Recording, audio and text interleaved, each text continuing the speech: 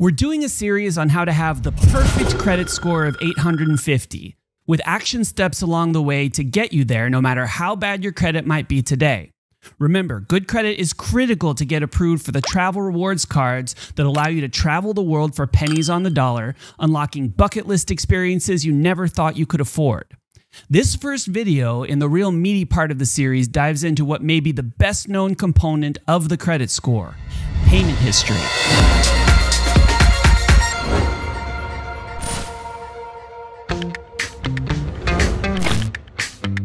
Payment history means your record of making on-time payments on credit card minimum balances, on debt repayments, mortgage, car loans, etc.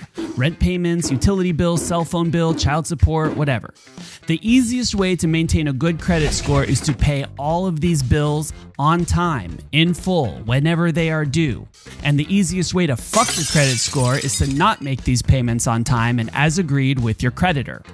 Payment history actually gets lumped in with another portion of your credit score, derogatory marks, which we cover in the next video, to form the largest portion of your credit score, more than a third.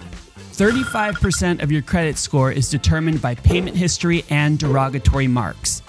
And before you math geniuses call me out, it doesn't mean that those two metrics only count for 17.5% each. They work together. So if you have good payment history but only fair derogatory marks history, your score range in this portion of the credit score will be stuck in the fair range despite your good payment history, and vice versa too. If your derogatory mark rating is excellent but your payment history is poor, that whole 35% gets dragged down to the poor range. What kind of numbers are we talking about? At 35% of 850, we're talking about roughly 298 points of your credit score that can be attributed to payment history. Let's look at the chart and see what it takes to have good payment history. As you'll see, the standards are pretty strict. To have excellent payment history, you have to have made 100% of your payments on time. If you make 99 on-time payments but miss one, your payment history is now 99%, and you're in the good category, having lost 15% or more. Miss 2% of your payments and you're in the fair category. Miss 3% of your payments and your payment history is poor. Miss more than that and your payment history is very poor. Take a look at this fucking chart. When I was in school, 96% was an A and not a low one. If you got 96% on a test, you knew your shit. You probably only missed that A+ because your pencil broke. Not so with payment history. 96% or lower is very poor, and you've sacrificed 180 credit points or more. You'll notice that your payment history is calculated as a percentage. We talk a lot about how having more credit cards can actually improve your credit score and not hurt it. There are a lot of reasons for this, and one of the more backhanded reasons involves your payment history. Let's say that you have one credit card for a 10-month period. That's 10 monthly payments due. You make 9 of your monthly payments on time, but shit happens and you're late on one of them. Your 9 on-time payments out of 10 gives you a payment history score of 90%. Sounds good, but remember, below 96% is very poor, you bad person you. Now let's say you have 10 credit cards over that same period of 10 months. That is 100 payments to make, not 10. If you miss one of those payments, your payment history still comes down, but it only comes down to 99%, not 90%, because you only missed 1 out of 100 payments. That same one missed payment pulled you down to good, whereas with the one card, it pulled you down to very poor. Of course, if you miss payments on all 10 cards that month, then you're back down to 90% and you're fucked. Remember though, the operative word with payment history is on-time payments, not how much payments. As Carson and I emphasize, if you want to play the travel rewards credit card game, never carry a balance. You may get rewards, but you will get fucked on interest charges. But if you get into some cash flow trouble and need to carry a balance, as long as you make that tiny minimum payment on the card, you're in good shape as far as credit scores go. We won't get into a situation where size matters until a few videos from now when we talk about utilization.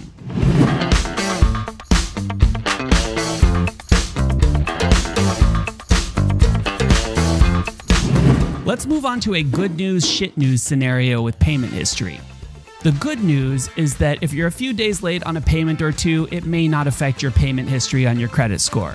You may owe a late fee, but it's entirely possible that the credit bureaus and FICO will never hear about it. This is because your creditor actually has to report your late payment to the bureaus. If you're just a few days late, they probably won't bother. Oftentimes, it's only if you're 30 days late or more that they'll get frustrated enough to sharpen the credit machete and start hacking at your credit score. But if you've had a few oopsies and paid what you owed fairly quickly, you can still have an excellent payment history. Now the shit news. This is a portion of your credit score that takes a long time to improve. If you have a late payment history on your credit reports from Experian, Equifax, and TransUnion, and you want that perfect 850 credit score, you usually have to wait 7 years from the recording date. After 7 years, late payment entries on your credit report are eligible to be removed by law. If you have late payment entries on your credit reports that are over 7 years old, you can write the credit bureaus and demand that they be removed in accordance with the law. Otherwise, you just have to wait. And while you're waiting, keep paying your bills on time. If you miss more payments, that 7-year clock resets to 0 and you have to start waiting again. There are some exceptions to this 7-year itch. If the late payment is inaccurate, you can challenge the entry on your credit report and the bureau will be required to investigate the entry. While the entry is under investigation, credit scoring agencies are required to ignore that entry when calculating your credit score. This can cause a temporary, artificial spike in your credit score. Some people even protest their accurate late payment history entries to artificially inflate their credit score for a month, then apply for loans while the credit score is temporarily high. But there's no proof that this is effective, especially if the creditor in question pulls your credit report. If the late payment entry is inaccurate but the creditor still confirms it, you may have to sue. This can be less intimidating than it sounds. I am not a lawyer, so take this with a grain of salt, but anecdotal evidence suggests that you may not even need a lawyer. If you file a lawsuit pro se, that is representing yourself, requesting that the creditor remove the entry, there's a chance the creditor won't even appear in court and you win by default. After all, you're not asking them to write a check, just write a letter to the credit bureau saying the debt doesn't exist. I'm not a lawyer though, so don't quote me on that.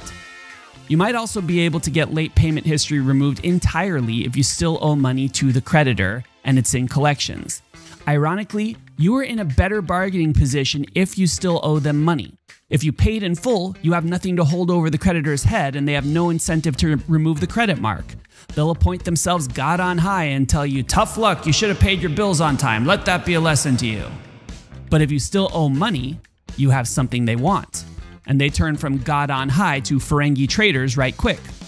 You might be able to negotiate payment in full of the debt if they expunge your credit record. Pro tip, it costs them nothing to expunge your credit record. They can do it at will. Don't let them tell you it's policy. Or if they do, try to escalate to a supervisor. Someone in that fucking office has the authority to call Equifax and say, remember Jane Doe's late payment? Forget about it. Never happened. Marriage annulled. If your account is in collections, it could actually get easier. Many third-party collection agencies have adopted a practice of offering to expunge your credit entry if you pay in full on the first contact. But listen up. If you hang up the phone or get disconnected or ask for some time to think about it or whatever, they might be obstinate on the next call. The goal is to get you to pay on the first contact, and they may stonewall you on the second call, saying it's against policy to remove the mark after the first call. This is punitive and annoying, but you can sidestep it by being prepared to pay in full when you call the collections agency the first time. Your payment history could be pristine tomorrow if you take advantage of this policy. The points will come back almost immediately because the poor payment history gets removed. It's like it never even happened. Remember though, you can usually only get this deal if you pay in full. If you can't afford that and want to reach a settlement for a partial payment, you usually have to eat the bad credit entry in the process and wait out the full 7 years. Those are some of the ins and outs of payment history. But we're not done with this fat 35% piece of the pie on our journey towards perfect credit. The next segment of your credit score, derogatory marks, counts just as much, and we're going to get into it right the fuck now. Make sure to hit the thumbs up if you like this content. Follow the channel and hit that little bell icon so that your phone buzzes every time we vomit some content out there. Make sure to follow us at @CreditCarson and @PaulGreenemeyer on Instagram. Follow the Travel Punks on Facebook and look for the Travel Punks podcast in all your podcast outlets. Was that everything? I think that's everything. No? Yes? No? Okay.